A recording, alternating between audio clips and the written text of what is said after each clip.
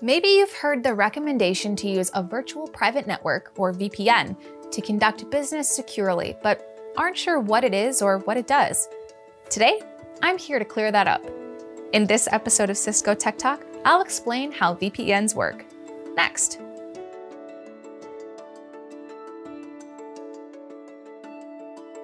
A VPN is a private network built within a public network architecture, like the internet. Instead of spending money on expensive dedicated wide area network, WAN, links, or long-distance remote dial links, businesses can utilize a VPN to securely connect remote offices and remote users.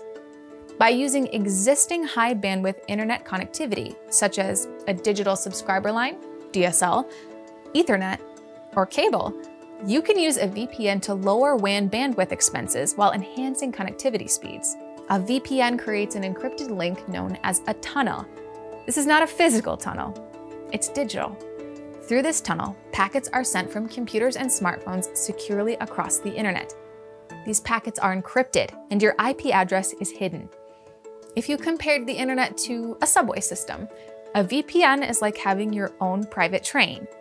Even though you use the same tracks that other trains use, no one else can ride, see, or intercept your train.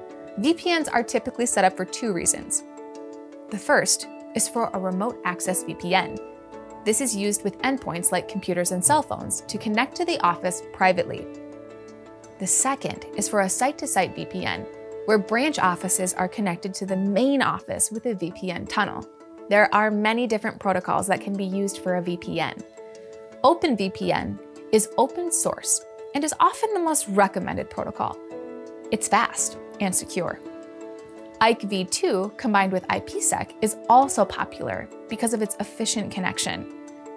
One thing to keep in mind is that the router you use may only work with some of the VPN options. Be sure to know what is supported on your router.